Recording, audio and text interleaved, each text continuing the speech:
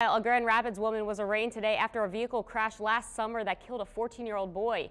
Andy Larson was on his way to Fifth-Third Ballpark to catch a Whitecaps game, and that's when his family's minivan was rear-ended on US 131 near the exit of West River Drive.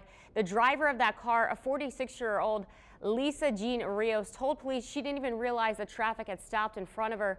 Rios being charged with a misdemeanor moving violation causing death, and if convicted, she does face up to a year in jail plus a $2,000 fine.